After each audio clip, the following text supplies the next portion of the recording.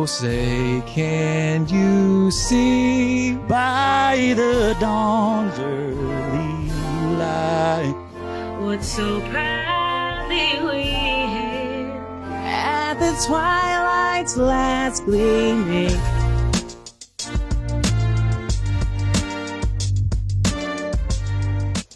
Napa. I'll be in Napa for the 4th of July, so yeah. What are you doing? What's the plan?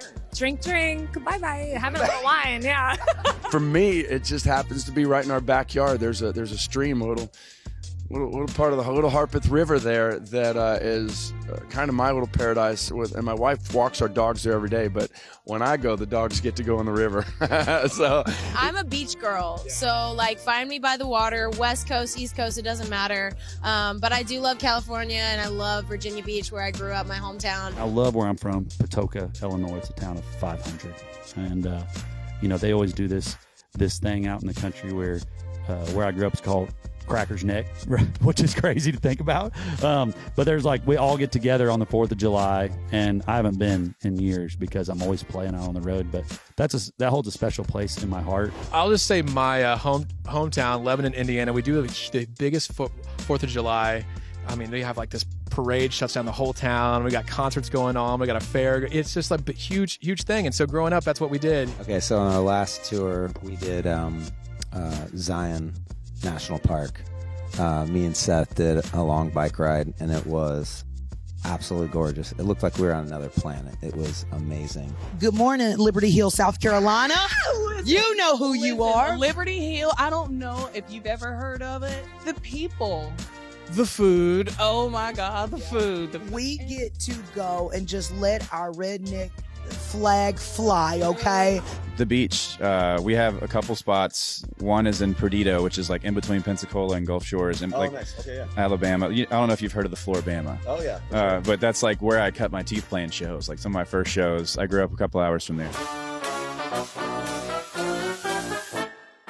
Freedom, baby.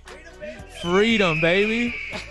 America was built on dreams. It was built on dreamers, and that's something I've felt my whole life. My parents are, self-made, like have never worked a 9 to 5, have just kind of gone out and done their thing and made it work. And I think growing up in that environment and realizing that you can do anything you put your mind to in this country because we have that freedom is everything. I've traveled a lot overseas, and I feel like I always come back and I'm just so grateful for how our country is run.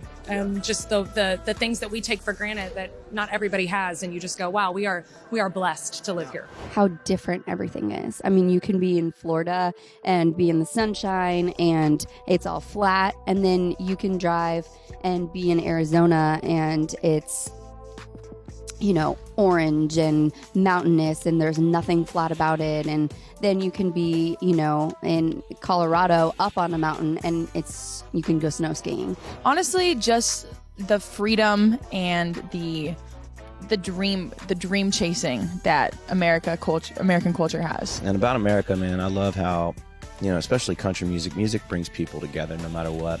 You can have this side, way over there. And music just tends to bring everyone together in America. And I think in the world, too.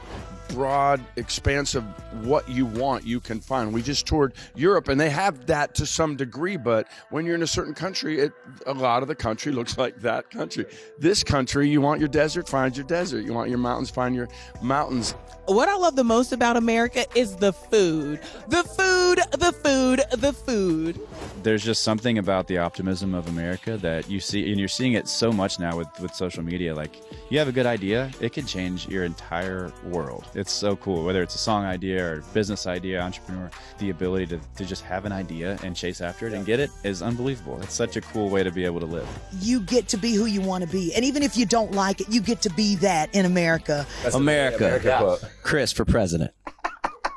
We should just run right now. Yeah. It would be great. Lucas and Bruss almost sounds law firmish.